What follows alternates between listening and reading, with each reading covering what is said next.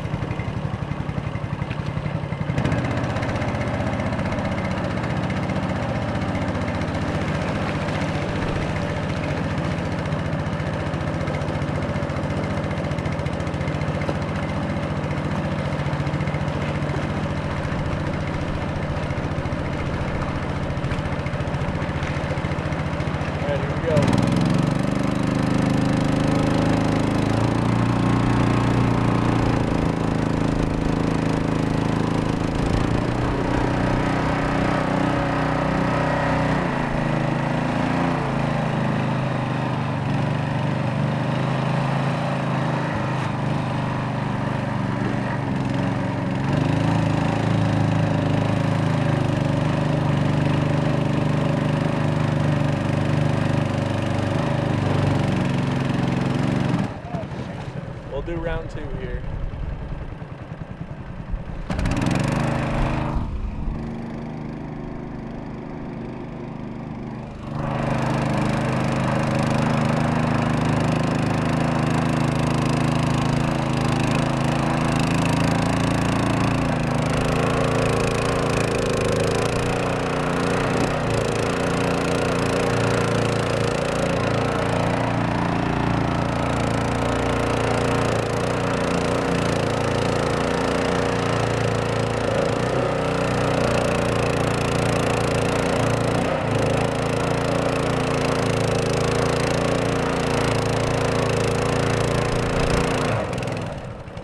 So nobody thinks we're faking this.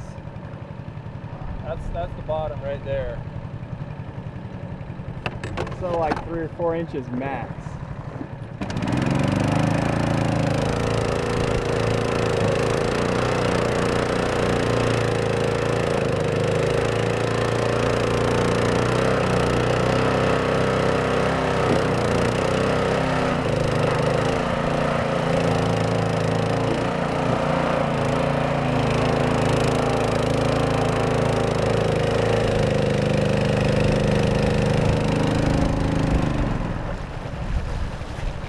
Can't get stuck anymore. All right, we're going to show you what kind of bite this has right at the surface. See what a fine line it is and what a difference it makes.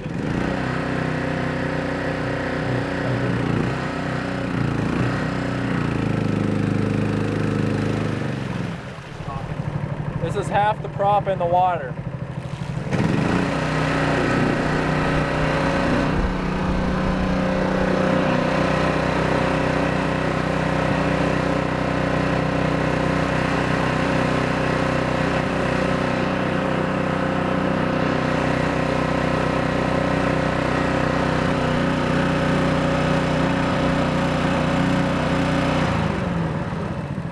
I don't know if you can see in the video, but the Mud Buddy plate is a good 2 to 3 inches out of the water. Try and run a mud flat, see what happens.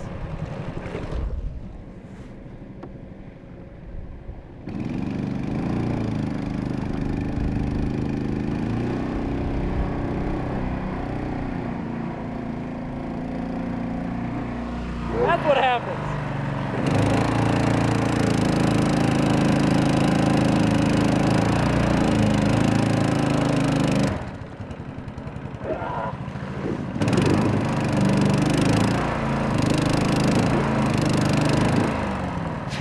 Done.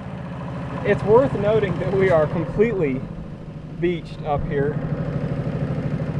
There's no dry Son ground of a beach. or no wet ground underneath the canoe. It's dry, and part of the problem is it's dry by about an inch.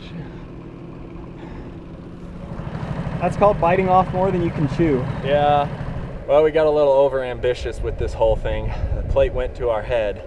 We tried to run dry ground, and that is what we got. All right, we found some water here that's about the depth of the spur, and we have a pretty hard bottom. So we're gonna see if this plate makes a difference, if we can get going here.